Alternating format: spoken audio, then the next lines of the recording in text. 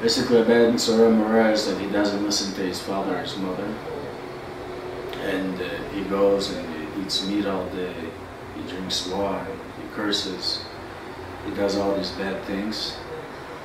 He also has to have be an adult already between the stage of 12 and a half, 13, where he has some kind of hair on his body. The Al says he has to have at least 2 pieces of hair to consider that. There's a lot of ways really that you have to catch him, and he needs also to have witnesses that saw him doing certain things. That's why the Gemara says that every 70 years really you would find something like that. It's not really happening. It's not a thing that happens every other day or every other year. So the Torah says that we kill him when he's 13, because if he's so bad now, there's no future for him.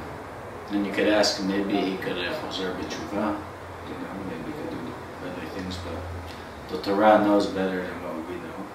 So is he a serial killer? The killer? Torah says if he's doing this when he's in this age, then when he's going to be 18 or 20 or whatever, when he grows up, he's going to do 10 times worse things. So it's better he dies when he still has a little zkuyot, than when he dies when he's all with sins, and then he won't get a heart again.